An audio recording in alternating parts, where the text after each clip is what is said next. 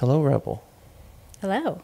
I usually say hi, Carrie, but today it's hi, Rebel. Yeah, Thanks for subbing in absolutely. today. You were thrilled to do this, I know. So thrilled. You know how, you know what I appreciate, though? Is you're like, I was texting you last night, hey, what do you want to talk about? And you're like, I just figured I'd show up and you'd tell me. Mm-hmm. If that doesn't speak to your confidence, I feel like you've come a long way. Wow. And that you're like, whatever, just tell me whatever. Or you've given up. Probably a little bit of both. Maybe that's what confidence is. I've just given up. I've just given up, yeah. In some ways, that's true. You've given up on worrying about stuff. I'm just going to be okay. I'm just going to be fine. That's cool. We just stumbled onto something. That sounds like a new episode or something we can copyright or trademark. Yes. Confidence is giving up. Put that on a T-shirt. Yeah. Oh, I like it. Let's do it. There you go.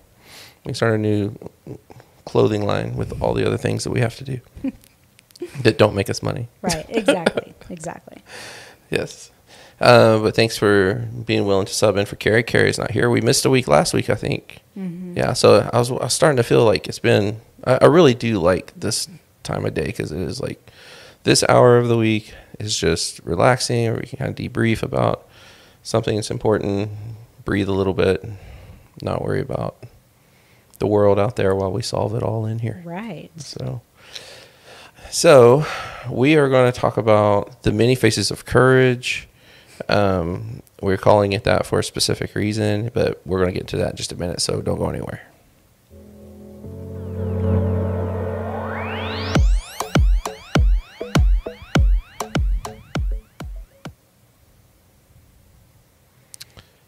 Welcome back. Welcome to Therapist Take. I'm here today with my guest host, Rebel. So Carrie is on vacation this week, and Rebel graciously has agreed to sit in. And I'm so glad you have too, because the EMDR episode you and Carrie did was great. Like, it's one of my favorites. Awesome. It just, everybody knows it's not a narcissistic thing, I promise, but I have to listen to these episodes over and over to see how they sound and to make the changes and stuff. But that episode was truly really good. I've actually sent it to a few different people that have been considering doing EMDR, and it's just a really good and informative. And you guys, your flow is really good. Again, the cadence is best if you're listening to it at 1.25 time. That's always my plug. Do you do that? I don't even know what that is. You don't know how to speed up your podcast when you listen to it? No. You can do that. Why would you do that? Some people talk slow, I guess. I don't know. Like, interesting. You know. I need people to talk slow. Here's the weird thing about it. It's like, so you speed it up to like 1.25 or 1.5 time, and it does, you can tell the difference. But then after a while, that just starts sounding normal, and then you can go up to a 1.75, and some things I will listen to at like 2.25. Oh wow! Yeah, and it sounds normal. And then when I'm around regular people, I'm like, would you hurry up? I've been listening to Audible today. I've been reading my book. Interesting. I didn't know that. Yeah. But when I was listening to us, I was like, when I sped it up like 1.25, I was like, that's a pretty good cadence. So, yeah. Good to know. Yeah, there everybody goes. Little trick if you're a podcast, if you don't know already. So, before we get started, let me just remind everybody to first just thank you for being here and supporting our channel, supporting our podcast. I just want to remind you to subscribe to our channel if you're watching this on YouTube, and if you're not, please head on over to YouTube to do that. And if you are listening to this on the podcast, because what we usually do is film these live, and then usually somewhere between a week, 10 days, sometimes 2 weeks, I'll transfer it over onto the audio platform. Usually on Mondays is usually when it goes live. If you like listening to podcasts instead, please follow us, Therapist Take Podcast, and give us a 5-star review. And if you really feel generous, you can write something nice about us. So, all right, that takes care of the housekeeping stuff. Let's talk about just a little bit what we're going to cover today. We're talking about the many faces of courage. And we'll put the structure on screen for those of you that are watching this on YouTube or Facebook. And so the first thing we're going to talk about is just the challenges in defining courage. So we'll get into that right off the cusp. We're going to talk about paradoxical courage. Sounds interesting. The problem with cowardice. And Hannah's going to love that one because I'm going to bring up her favorite book. And then the power of short-lived bravery. So that's what we're going to do today. Awesome. Yeah. Can't wait. Yeah. So when you saw, I kind of let the cat out of the bag. Before you got here, by posting it on Facebook, you saw that we were going to do something on courage. What was your first immediate thought about that? I think I just thought, oh, good, that's something that I know a little bit about. Courage. Oh. I know. Because you do it all the time.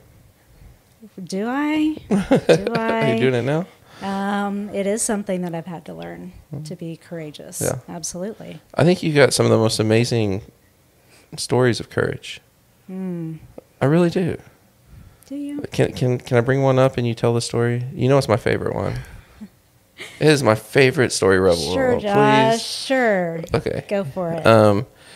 When your plane story, Rebel is what, I don't know if we say is or was, I don't know how it works in the world of being a pilot, but you, at least at one point in time, were a trained pilot. You were working towards your pilot's license. I was. And you have a really cool story that I think is amazing. I mean, I'm just, when you told me this story, I'm like, like you were my hero for a little bit. After I get past the embarrassment part. Well, that's what's so interesting about it. And I think that's going to fit right into what we're going to talk about in terms of how, I think one of the questions I put on the description of the video or before of this podcast was like, how come sometimes we, or is it possible that we do courageous things and don't feel courageous about it? I think that happens all the time. I think this likely might be one of those for you because it truly is like a courageous story. Now, as we get in it, you might realize I had no choice. I mean, it was survival. Yeah. So tell us the story real quickly. Okay. So learning to fly, yes, trying to get my pilot's license. I was doing one of my first solo flights. It was my long solo flight. So flew up to Ponca City, which is north of where we are, Oklahoma City, and landed and was supposed to fly back on the route back to Oklahoma City. So on the way over there, perfect, no problems. Perfect, no problems. I landed. I went into the airport, had a beer. Coke. No, just kidding. No, I did not. Coke or something, and just kind of recentered myself, kind of got my bearings, and was ready to fly home. So en route home, started to notice that there were no buildings, that there were no houses, and I was like, I don't understand. Like, I should be seeing Guthrie, or I should be seeing Edmond. Was it supposed to be the same route you took there, or were you taking a different route? No, it was same route. Same route, okay. Straight north. Well, obviously you're on a different route at this And point. then, right, but then straight south. Okay, gotcha. And there was just nothing. But then I saw this body of water, and I was like, oh, that is fantastic. That's Lake Arcadia. So I should be seeing Edmond soon. Right. So Lake Arcadia, for anybody listening to this not from around this area, that is a lake right here in the Oklahoma City area. Yep. And which airport were you flying back to? Wiley Post. Wiley Post, which is in Oklahoma City. Right. Bethany. Right. Yeah. So saw Lake Arcadia, but there were still no houses, still no buildings. So I decided that was not Lake Arcadia. So started to kind of look around, and all I saw were fields. And I knew at that point that I was not anywhere near Oklahoma City. I had no idea where it was. Oh, my gosh. Every time you tell this story, it's like the first time for me. Keep going. Keep going. I'm glued. What's going to happen? I know. Well, I'm thinking that too, right? In the plane. I'm like, I don't know where I am. I don't know how much fuel I have. Like, I just know that I've got to land this plane. And so I'm starting to think, okay, I'm going to have to land in a field. So kind of looking for a field that is decent, I guess, and have no high lines or power lines. Yeah. And I came across the airport. Thank heavens. Oh my God. So I couldn't call in. I didn't know where I was. So I just landed at this airport. Thankfully, there were no other planes flying in or out. But I just landed. Embarrassingly enough, walked into the airport and was like, I don't know where I am. Could you please tell me where I am? Oh my gosh. So Where were you? I was in Alva. Alva. Well, that's way south, or right? Nope, it's west. So West. instead of Oh, flying okay. south, I flew straight west. Okay. Yeah. So what was the lake you were seeing then? Oh, that was the Great Salt Plains. Oh my God. It wasn't even a lake. It wasn't even a lake. It was the Great Salt Plains. Yes. Yeah. Okay. Yes. Mhm. Wonderful. Right. So, Oh man, so many questions. Like at one point when you're up there, you're like, "Oh my God, I'm gonna die." Did that I ever cross? was, yeah, because I'm like, this is my first long solo flight. Yeah. I didn't know where I was. I obviously have landed the plane before, but I don't know Yeah. how to land a plane in a field. Yeah, but you're willing to. But I was willing to. Yeah. So what's your So- next thought? Like, oh my gosh, I'm going to tear up this plane that doesn't belong to me. Yeah. Yes. Yes. Really? Yeah.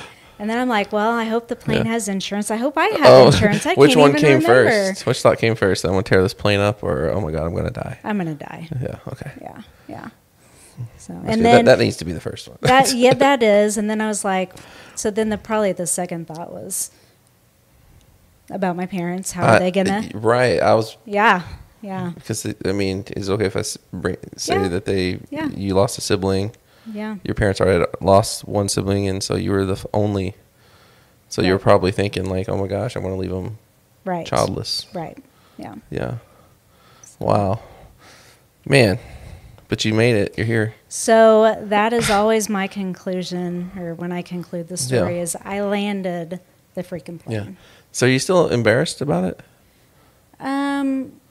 Yeah. or you can feel the sense of I embarrassment? mean, I am embarrassed that I flew the wrong direction. That Yeah. is embarrassing. But when you tell the story, like, or do you intentionally not tell it because you feel like it's an embarrassing story? No, I think everybody pretty much in my circle knows my story by now. So Okay. no. It's Well, not just now, but like right now. Like, yeah. you still feel like it's an embarrassing story, or Parts of it. okay? Yeah. Because I just think it's such a courageous story. I mean, I think just you being willing to fly a plane, first of all, like, I think that takes a lot of courage. But I mean, I know there's like this point where it's like, you have no other options. You got to do something, right? But I still think that that even at the point where you feel like your back's against the wall, to do something still requires courage, just of some type of courage, some level of courage. Yeah. Yeah. No, And- I mean, I completely agree. And being able to find an airport, instead of giving up. Absolutely. Yeah, and your willingness to land in a field. Yes. Like you were going to land in a field if you had Yes. to. You know what? Actually, I think maybe one of my first thoughts was, I'm going to be all over the freaking news because my plane crashed in a field. Oh, so embarrassment went to the top. Yeah. Yeah. Oh, So, yeah. but Oh, great. I want to die in an embarrassing way. I'm going to be, what is that list called? Like, that when people die in silly ways, Darwin. I'm gonna have a Darwin Award on this one. I'm gonna make the Darwin Awards. yeah. Yeah. Yeah. So, Oh, well, I'm glad you didn't, well, thank you. and I'm glad because I'm glad for the story and that you are here. Right. Right. Thank you. But I love the story. It's really one of my favorite stories about you. I love it when you tell it. It is like hearing it for the first time every time you tell it. Yeah. But I mean, it does go to show, like, even like I don't know if it's humility, shame, or what is it that makes us not allow ourselves to feel to take a step and go, that was a courageous thing I did. And I think we're really quick to dismiss our courage, and the driving force behind that can be a lot of different things, or a combination of things. Yeah. I do think it's good to have a hint of humility in there. You really don't want to be that person walking around talking about all the courageous things you did, But I do think it's also okay for you to reflect on that story and go, yeah, it was kind of badass of me to do that. I mean, I'm not going out holding a sign up saying I'm a badass with an arrow pointing at me. Yeah, I did land the plane. Yes, and that's something you always make sure to add in the story. I did land the plane, because that is like, maybe that's that part of you that feels like that's pretty cool. And it can happen to anybody. I would imagine it happened. I was like, kind of feel like it only happened to me.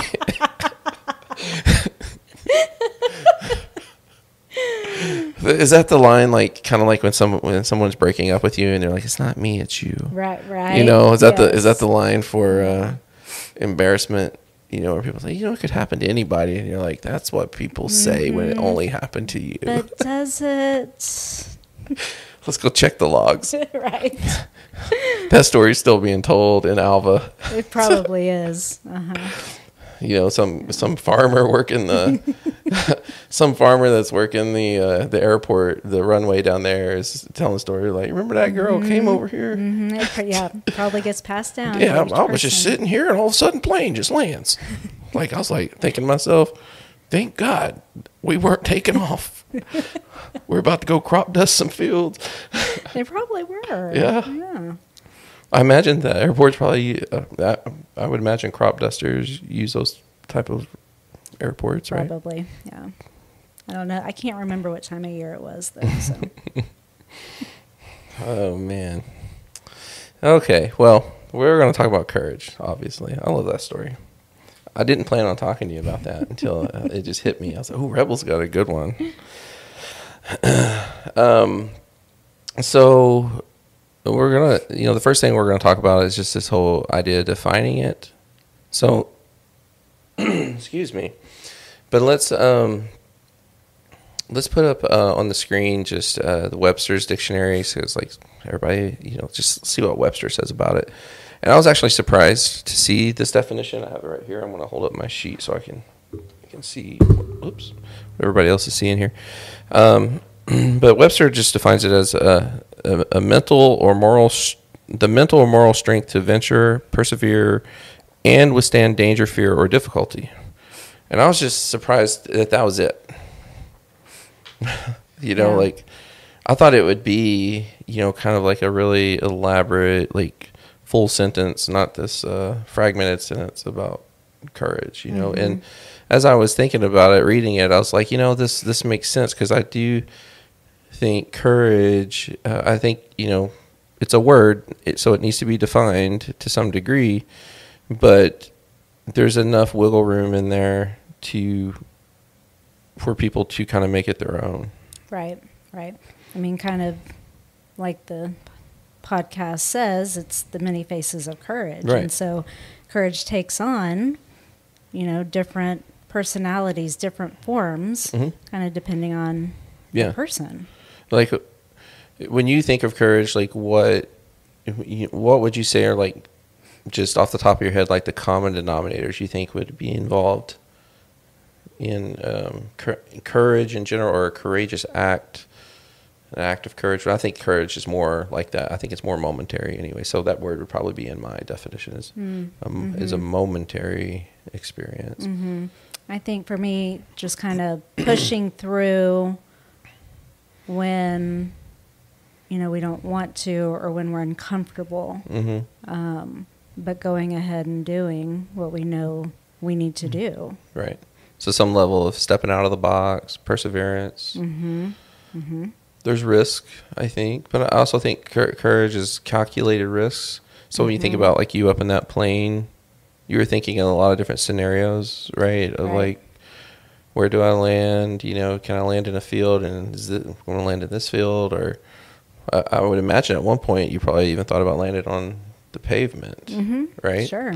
Yeah. So you're factoring in so that you know that you're going to have to take a chance, and you took a calculated risk. And then even when you had to land the plane on the runway, since you don't know, where you are, you had to at least examine the surrounding and just hope another plane wasn't going to take off, which I'm assuming from an aerial view and being a little private short landing strip that you probably had a good idea that a plane probably wasn't.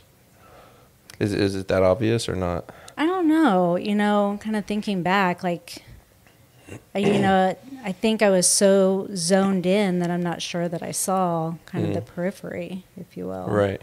So, yeah. I don't know. Yeah. Well, I think that, but that's what I'm saying. It's like there's just some level of risk, but but it's calculated risk. It's not a knee-jerk reaction. I don't think that would be courage. It'd be fear, probably. Mm-hmm. But I think fear is involved, in courage. Because if you're not afraid, I would say it's probably not courageous. Right.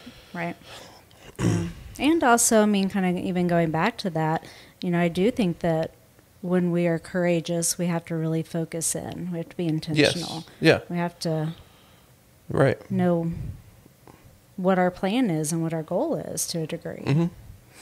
I think when it comes to an act of courage, when the act begins, you're being courageous. Now, you might not use that word, might not enter your head as like that, it might be more like a hindsight looking back on that was an act of courage. But like you said, like the intentionality, like I am acting with intention right now, and so I think that's important. And the reason, I called this the many faces of courage is because if you have a face that's in your, it's operating, you're breathing, basically, you are going to have your own unique flavor of courage. There might be some of these common denominators in there, but how it manifests, will be unique to you. And so the reason why I think that's important is because how dare people try to tell us what we're being courageous about and what we're not being courageous about. Mm-hmm. And I think it's really important for each individual to understand for themselves what courage means to them. And it's not up to somebody else to tell me when I'm being courageous and when I'm not. Mm-hmm. And how to be courageous. Exactly. Yeah.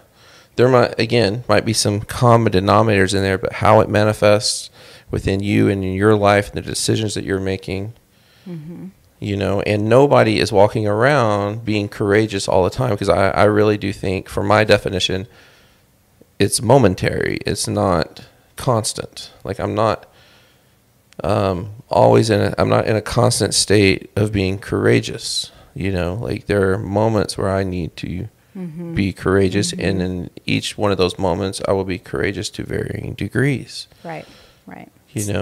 Kind of an act almost. Yes, absolutely. So to kind of get into some of the complexities of courage, let's talk about this idea of paradoxical courage. And when we talk about paradoxical courage kind of takes a form that is, at most opposite of what you might think courage would look like, and at minimum different, kind of, breaks the mold a little bit, or just deviates from how you might typically think of it. So, for example, like, for some people, like when we see clients, for example, how many times do you in a week probably get a client that comes in, and at the end of session they say, "Tell me what I need to do. Tell me what I need to do." Oh, absolutely. Right? Mm-hmm. Yeah, and doing is for, like coming to therapy. That's courageous. Like picking up, making that call when you can feel your heart sink and you're in the pit, and you feel your anxiety in the pit of your stomach, and you're like, I'm going to inquire about getting an appointment, and I do that. Mm-hmm. That takes courage, just that in and of itself. Absolutely. And some people listening to this be like, no, the people that do that are the ones that are having a hard time with it, in my opinion. Mm-hmm. It is to look at somebody else that's seeking out help and say, that they're weak and they're not strong, that you need to be able to handle your own problems without asking some stranger to help you through it. That's weakness. I'm like, no, that's courage. And I think like I think it's more flipped, you know, the person who has a hard time doing that, and that's the paradox, right? Like, this is like, you know, actually asking for help is courageous, where it might seem like, no, you know, courage is doing this on your own, and, you know, buffeting your body, and, you know, getting in the trenches and just grinding and getting it done. Right. And compartmentalizing and not feeling and not processing. And so, you know, even during sessions when my clients come in and, you know, and they might cry, or they might, you know, really allow themselves to feel those emotions. Yeah. I mean, that, to me, that is not a sign of weakness. Absolutely. That is a sign of courage. Yeah. And maybe that's why, like, maybe we're talking about this, so we're just processing it. But maybe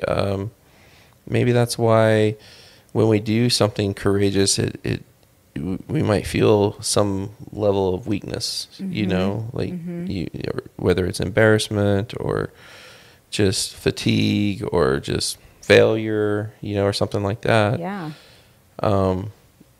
Maybe that just goes hand in hand with it. I don't know, you know. Well, I do think that, I mean, when we are courageous, there has to be some, and I would put this in my definition, some kind of discomfort. Yes, I mean, either weakness or failure or shame or embarrassment. I mean, we have to push through that. Yeah. So when you have that client that's like, what's my homework? How do you usually handle that? Well, I mean, oftentimes, you know, if they say, what do I do? You know, sometimes I'll say, you're doing it. Yeah. You're showing up. You're doing the work. Oh, they hate that, though. Some of them do. Yeah. Not all of them do. Yeah, I'm speaking in general. But, you know, when I say they hate that, I mean, like, I know what you're doing. You're validating the courage that they're exhibiting. Right. You know, but when I say they hate that, it's like the doers, like, you just told them you're not giving me anything to do. Right. Like, I already did it. Like, no, I want more. Give me something else. Yeah, because they want to keep doing and keep going, which is great. You know, but I'll find something for them to do most of the time. Yeah.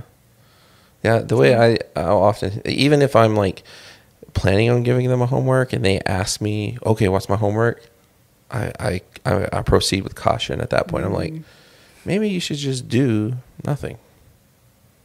You know, because doing is the thing that's coming easier to you. That's in your wheelhouse, you know?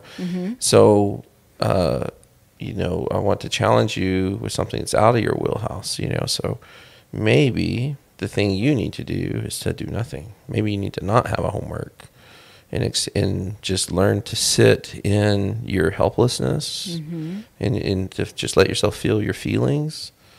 Like, no, I want to do this. And I understand the desire. It's like when you're in pain and and you want to get it right too. Right. Like, yeah. So like if we're dealing with a client, it's, you know, first session, second session, just starting their betrayal trauma process. So after infidelity and the partner is super hurting, like, I'm not going to be like, you know, just sit in it. That's not what I'm talking about. No, we're going to try to help subside the pain. Yeah. I'm talking more about, like, you know, after you've got a good flow with sessions and with clients, and you're moving towards certain goals, and you're through the crisis stage, basically. Right. You know, they come in crisis, and not going to do that. So when you get through the crisis stage, then I might challenge them with doing nothing, and that's paradoxical. I mean, it's kind of that paradoxical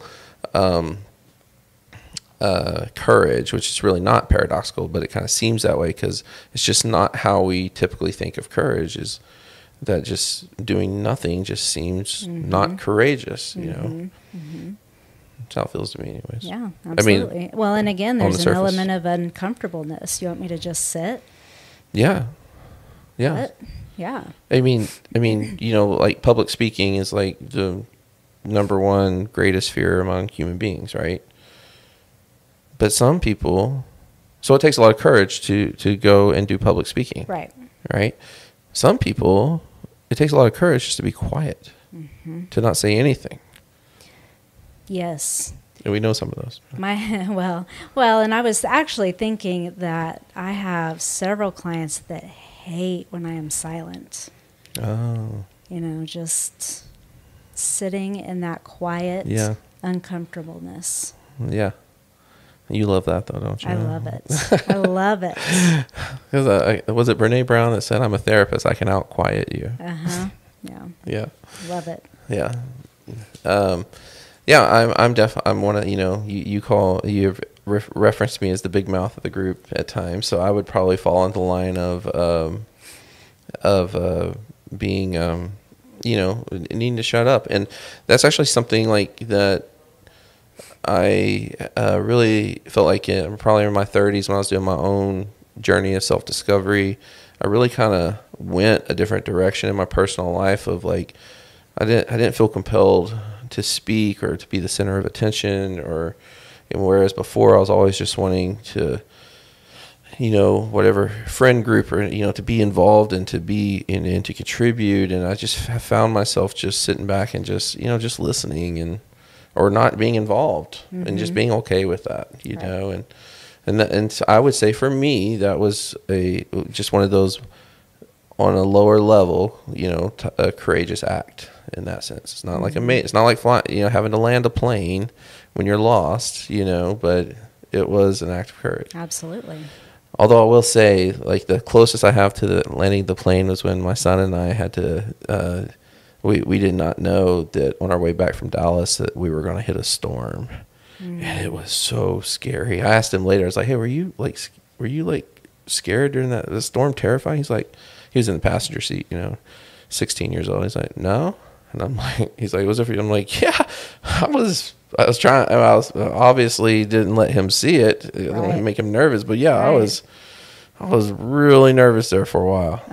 And so that act of courage and, probably kind of rippling into him of, Dad's okay. Yeah. I'm okay. Yeah. And I think that is where the courage comes in there. It's not, deciding to go on as because we saw that the storm was coming and we looked on the radar and I'm like, look, I think if we go now, I think we'll clip it. We won't get the main part. And the radar was delayed and we drove right into the heart of this thing. And so I look back on that and thinking like, that was dumb. That was not courage. That's just, not thinking it all the way through.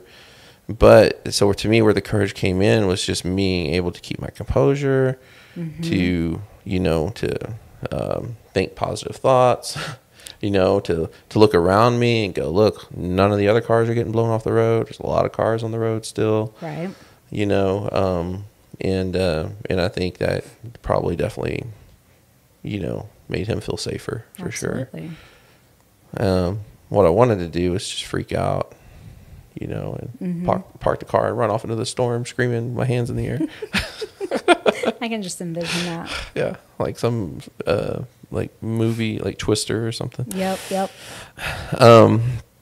Okay, so we talked about paradoxical courage. We're going to talk about the problem of cowardice. I think this is really important. And just to plug my Hannah's favorite book, because Hannah's our producer over there. You never see her, but she works our screen, and she loves it when I bring up the Will Smith book, his autobiography called Will, because I bring it up a lot. Because I do think it's a fantastic book, and I'm like, man, why do you have to slap Chris Rock? Right. Man. But it does. I'm telling you, it does not make the book any less good. It is really good. Actually, probably help you understand him better. But there's a lot of mental health stuff in there, and cowardice is a major theme in that for him. So, like, we're not going to get in too much into the book or into Will Smith's pathology, but at the heart of how I understood what he was saying in the book, at the heart of his trauma is a feeling of feeling like a coward. So, and when I think about the idea of being a coward, I have a lot of problems with it. because I don't really, I'm not saying it doesn't exist. I just have a hard time thinking it does, you know, because what is it? Like, what is it to you? What is being a coward? Yeah, that's what actually I was going to ask you. I mean, if being courageous is doing what you know you need to do and it's uncomfortable, then cowardice is knowing I need to face something and not facing it. I don't know. Yeah, I mean, I think we might think like the opposite of being courageous is being a coward, but I don't know. I don't know if that is the opposite of it, because maybe I kind of lean toward like the opposite of being courageous is just being.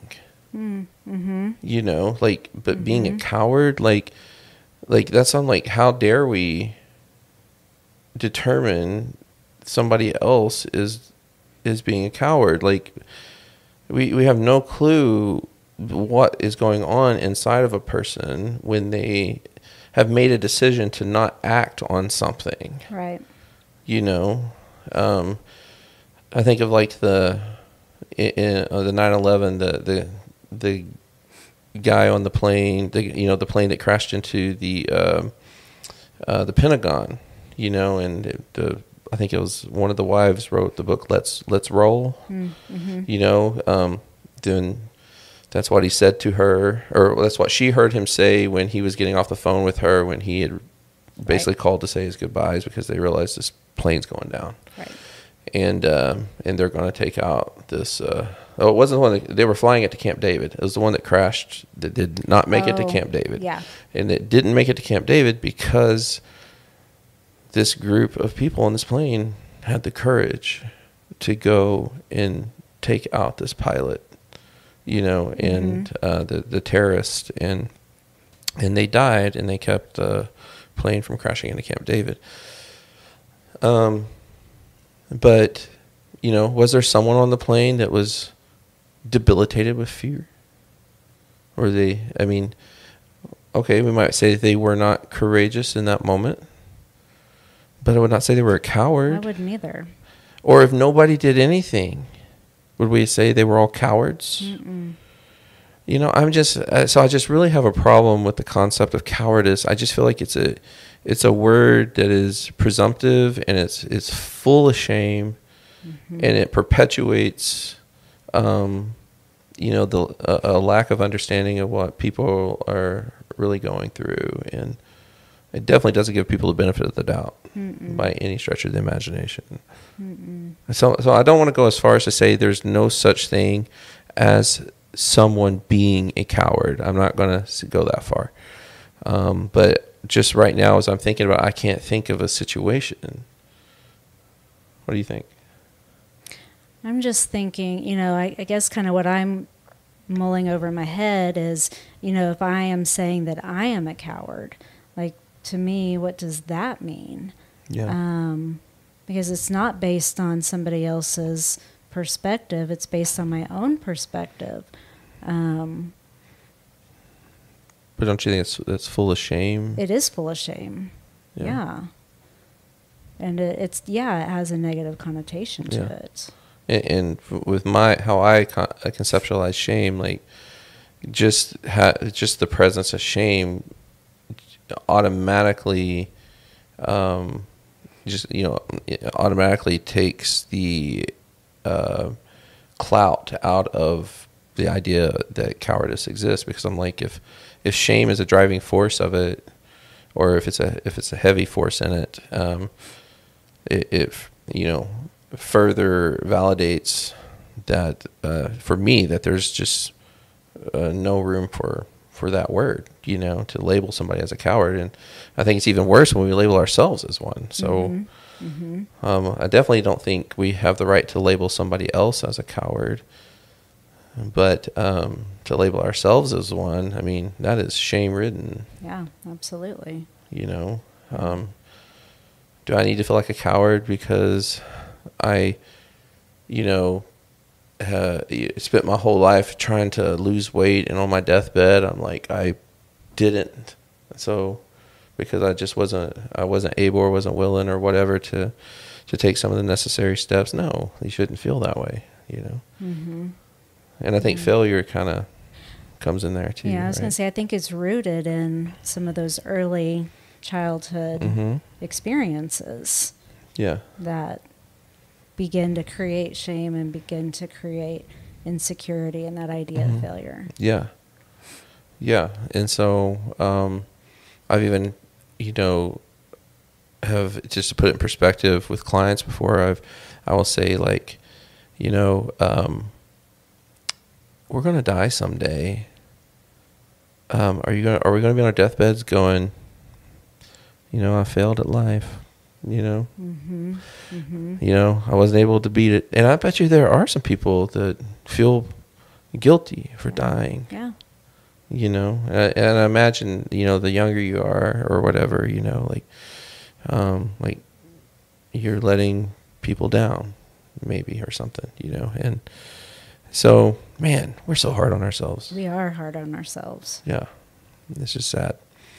So, but what's interesting when we're talking about failure, it's just something just clicked in my mind, is I've been getting into, trying to get back into working out. I've been doing it pretty regularly for the last couple months, and I'm working out with a buddy of mine who has a lot of training, and is a former bodybuilder, like in his 20s and stuff, and it's been really fun working out with him, and he'll talk about, like, we're going to do this one to failure, and it's a common word used in that I've come to understand in that community, that this person's going to lift to failure, and it's weird because it's like not really the word, like if I'm trying to improve myself, not really the word I want to throw into the equation, but it's used all the time. Like, you're going to work out until you're going to push until you can't.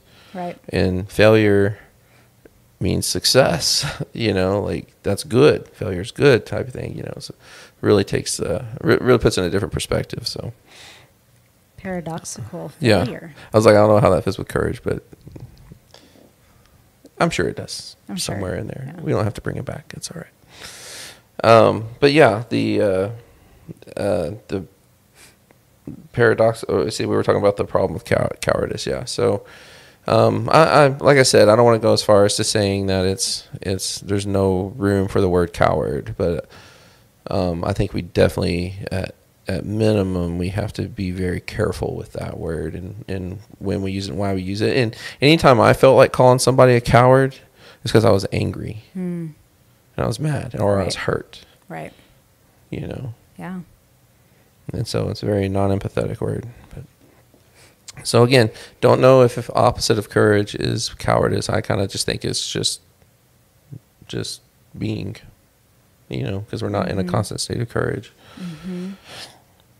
All right, let's talk about the power of short-lived bravery. So there's a quote that I have that I've stumbled onto this somewhere. I don't really know who the author of this quote is, who said it first. But I have used it for years now, and it just goes, you only have to be brave 5 seconds at a time. Yeah. And that really resonated with me, like when it comes to being courageous. And it also, as you might have put it together, is one of the reasons why I believe courage is momentary. It's 5 seconds at most. And my mind always goes back to riding roller coasters, because I was terrified of roller coasters growing up. Do you ride them? Yep. I don't ride the spinny ones anymore, but I'll ride roller coasters. Yeah, you don't ride like the swings? No. The swings, it's so weird. Like these little kiddie rides will get me sick so fast. Yeah. The inner ear as you get older. I mean, it goes kind of along with covering my grays and needing reading glasses, right? I'm not there yet. I don't have gray hair because I'm bald. I have a gray beard. But my eyes are perfect, so sorry. Nice. Yeah, Jealous. I think. I don't know how you're supposed to know. Maybe they're not, but I see what I see, so I don't know. But yeah, doing the swings, that'll get me sick so fast. Anything round and round. But yeah, I love roller coasters, and but growing up, I was terrified of them, and I can remember thinking, when I first decided to ride roller coasters, when I got on it, I was like, and I was locked in. Like, just a sense of relief. It hadn't even started yet. I was just like, well, there's nothing I can do now. I mean, I could ask them to unbuckle the seatbelt, and everybody's got to get up and wait. I didn't want to do that. Right. So it's just like, that's when I first heard that quote, that's exactly where my mind went, is when I conquered my fear of riding roller coasters. And still to this day, every time I get on a roller coaster, which I love, I still have to battle that same fear that I had when I was like 13 years old. And I always remind myself, you only have to be, once I step on it, I'm on it. That takes 5 seconds. You only have to be brave 5 seconds at a time. Yeah. And so I think about that with clients. I mean, picking up that phone and dialing. Yeah. 5 seconds at a time. Mm-hmm. Telling your partner, I'm sorry. Mm-hmm. 5 seconds at a time. Absolutely. And when you really think about it, like the thing that you really been wanting to do, and you just, you're kind of debilitated by fear, kind of a question to ask yourself is, all right, am I really going to let 5 measly seconds keep me from living the life I want to live? Right. Because it just takes 5 seconds. Because once you're in it, you're in it. And I'm not saying that when you take that risk that things are always going to work out, because that's risk, has to have a downside too, right? That's why it's a risk. Like, otherwise you wouldn't need courage. So a lot of times the fear that comes along with the thing is not completely irrational. Sometimes there might be some irrational components to it, but usually it's not completely irrational.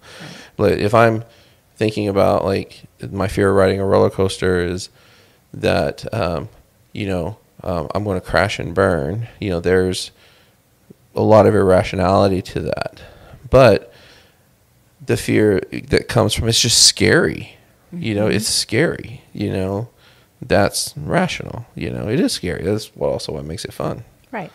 So like when I help my boys have the courage to get on a roller coaster, we sat and we watched this roller coaster several rounds. I said, now what? And I would say, all right, I want you to watch them get on. Watch the people get on. See, they're all laughing and stuff, and they're excited, and watch them get on. Okay, and now watch the roller coaster go. And you hear them yelling and screaming like they are dying. And then I said, now I'll watch them get off, and they're smiling and laughing. That was awesome and things like that. And we did that several times so that their brains could make the connection that probability shows that everybody's going to be okay at the end of this, and you're going to be smiling and laughing and high-fiving, and so that's why I'll often tell people, like, you got to focus on what's probable, not what's possible. Right. And so many times when we're debilitated by fear, we're focused on what's possible. Yeah, it's possible. Something bad could happen. My son and I went on a ride here recently in Six Flags in Texas, and it was that one that looks like it's kind of like a swing, but it's got a pole, and then and then people sit at the base of it, or all the chairs, like 40 of them that kind of people sitting around this thing, and the pole just swings up and down just really high, and as it swings, the base of it rotates. So sometimes when you're swinging forward, you're facing backwards, and because you're rotating as it's swinging. And he was real nervous about getting on that one, but he did it, and it's the one of the funniest ones. I actually told him, I used that quote. I was like, Kason, I'm like, you only have to be brave 5 seconds at a time. And he's a brilliant kid. He's 16. And, he's the only person that's ever had a great rebuttal to that. Oh. And he goes, it's not so much the courage, Dad, as it is the regret. Oh. So I was like, that's perfect. So we're going up on this thing, and he starts screaming, blood curdling, screaming that I hadn't heard him yet. Right. And I look, and I'm sitting right next to him, and I'm yelling out at him. I'm like, is that the regret? But after he got off, how was the regret? Did he regret it? I don't think he regretted it. I don't think he'll go back on it. Okay. Yeah. I don't think it was that, and I don't think it was his jam. Right. But I don't think he was disappointed that he did it. Right. But what was funny is I think in Oregon there was that same ride in Oregon got stuck upside down. So all these people are this swing is at its highest point, and everybody's dangling upside down, and it's stuck. And I sent him a picture of it, and he was like, that could have been us. So maybe he has regret now. He definitely won't get back on it now, but Probably not. no. But I do think that most of the time in talking about regret, most of the time when we are courageous and we follow through, it is not something that we are going to regret. Yeah, I agree. Whether it turns out the way we want it to or not. Yeah. And that's a good point. Being courageous, like, courage cannot be measured by how well it turns out. Sometimes it won't turn out very well. Right. And so that's why, like, when a couple, for example, that are having some conflict, and they come in and they're constantly measuring how well they're doing based upon how an argument went. So I decided to bring this up, which takes courage. I brought it up, and they say it didn't go well. And they say it didn't go well because we fought about it and we didn't resolve it. And I'll tell them sometimes, I was like, I would love for one time for you guys to come in and, on a moment like that, and say, I brought this up. I did something courageous, basically. And we fought, and we didn't argue about it, and we didn't resolve it. But I feel I'm proud of how I handled it. I'm proud that I brought it up. Right. I usually don't do that. And most of the time it is messy in the beginning. I'm trying to figure that stuff out. But people are so often focused on this other outcome of, it's just not a good measuring stick. Right. So, all right. Well, I think we talked it to death. I think so too. Yeah. Let's be courageous and move forward. Let's be courageous and stop doing this in this episode. Right. What do you say? Yeah. Okay. Well, thank you, Rebel, for filling in for Carrie. Sure. And we appreciate everybody who has tuned in to listen to us. Remember, subscribe to our channel. If you haven't done it already, give us the 5-star review on our podcast. If you really want to be a good sport and you're watching this on YouTube, go to the podcast and just give us that 5-star review so we can please those algorithms. And hopefully the information we're giving out will benefit other people. Always remember to check your show notes or the description of the video, because I try to put in lots of resources and links. That's the whole point of doing this. And so check those out so that you can benefit even further. So thanks for being here.